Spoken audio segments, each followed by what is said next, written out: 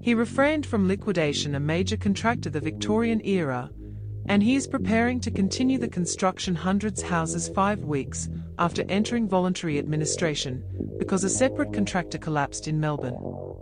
Managers Cor Cordis confirmed that on Monday, Maercorp, including Urbanedge Homes, 8 Homes and House and Land World brands, has voted to maintain Melbourne commercial trade. Maercorp, the owner of the builders of 8 Homes and Urbanedge Homes, passed to voluntary administration. When company was transferred to voluntary management in April, more than 700 customers remained uncertainty.For 90% landowners, who accept payment of 6.5% to continue. Construction will now start again, as June 12. Customers, traders, suppliers and personnel, including all creditors, including the 80% of Maercorp'un, offered the proposal, and CEO Steve Maer is grateful to have their trust, he said.